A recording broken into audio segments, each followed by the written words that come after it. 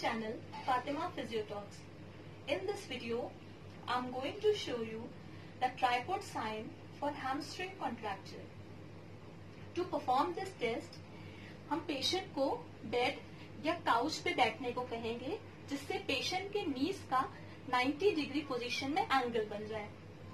अब पेशेंट के एक साइड के नी को हम पैसिवली एक्सटेंड करेंगे और उसके बाद नी को उसके स्टार्टिंग पोजीशन में वापस करेंगे। सेम यही प्रोसीजर हम दूसरी नी के लिए भी फॉलो करेंगे। दूसरे साइड की नी को भी हम पैसिवली एक्सटेंड करेंगे।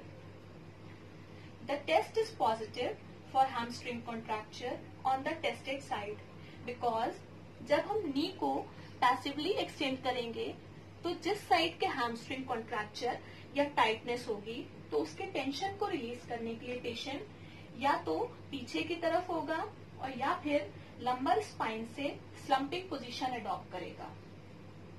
So this is the tripod sign for hamstring contracture